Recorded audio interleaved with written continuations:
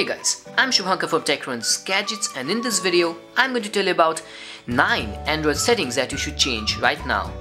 These changes will make your Android experience even better. So let's get started.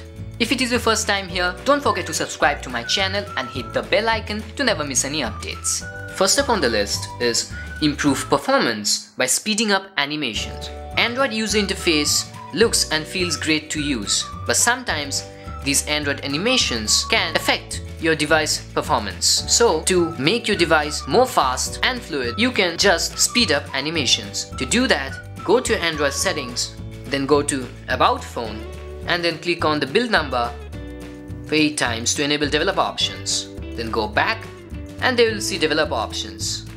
Go to developer options and locate animations. And there you can see window animation scale, transition animation scale, and animated duration scale.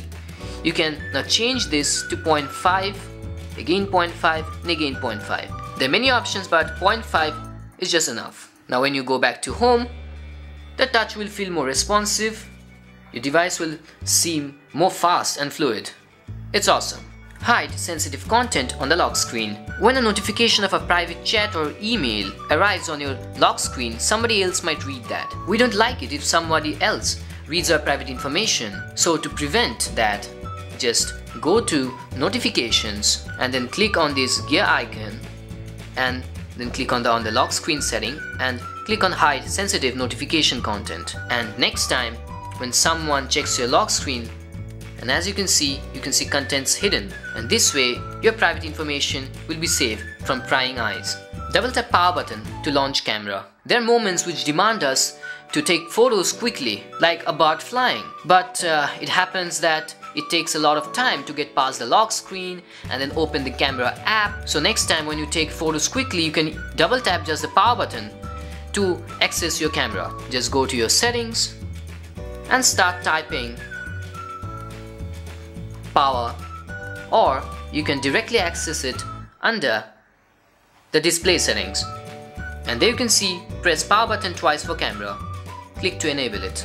Then next time when you just click on the power button twice, it will take you directly to the camera and you can take a photo quickly. It's so awesome. Enable number row in Google Gboard. Google Gboard is one of the best keyboard app out there, and just like other keyboards, to access the numbers you have to go to the symbols page.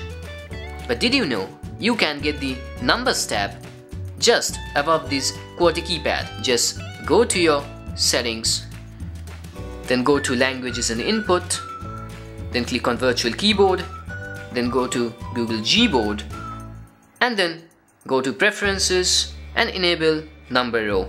And when you next time open the keyboard, you can see the number board right there. It just makes the experience a whole lot better. Move Chrome address bar to the bottom. To move this address bar to the bottom, just click on the address bar and type Chrome flags and click on it. This will take you to the experiments page, and here you can browse through many developer experiments that never make it to the official app, and there search for Chrome Home. As you can see, Chrome Home, this enables Chrome Home on Android. Now just click on default to enabled. Now restart Chrome again, and this time you can see the new layout. This is amazing. You can swipe between tabs, get to bookmarks easily, read trending stories, and lot more. This is one of the coolest Android settings hidden under the Chrome experiment section. Google Play Protect. You might have noticed this verified by Play Protect symbol while installing new apps and games. Google Play Protect is a new service by Google that protects your device from harmful apps, malwares, and other harmful games. But most malware attacks occur on an Android device because of third-party apps that are unverified. To improve harmful app detection, just enable this option, and next time Google will also scan your third-party apps that you have installed from third-party app stores and other unknown sources. This provides added security to your Android device. Get rid of new app shortcuts. After spending a lot of time setting up a home screen, newly installed app shortcuts tend to mess it up. I don't know why Android creates this, but we can directly access the apps from the app drawer. So to get rid of that, just go to Play Store settings and then just untick this option.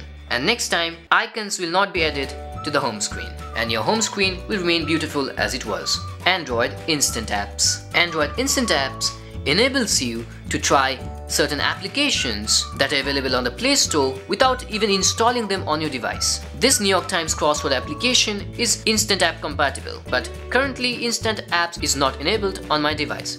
So to enable that, just go to your settings and navigate to Google. And there you can see Instant Apps. Just enable Instant Apps. Yes, I'm in, and now you're done. Next time on the app page, you'll see a Try Now button.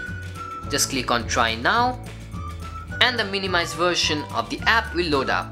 Remotely control your phone. If you accidentally lose your phone, you can now remotely remove the data from your phone, lock it, or even call it to find it. To enable Find My Phone, just go to Security and Fingerprint or Security tab depending on your phone and then browse to Device Administrators. Then click on it and there you'll see Find My Device, which allows you to lock or erase a lost device. Just click to enable it. Just activate as Device Administrator and it's done. So these were the 9 Android settings that you should change. So guys, if you like this video, don't forget to hit the like button below and do share this video with your friends and family and do subscribe to my channel. Until then, I'll see you again in my next video. Thanks for watching.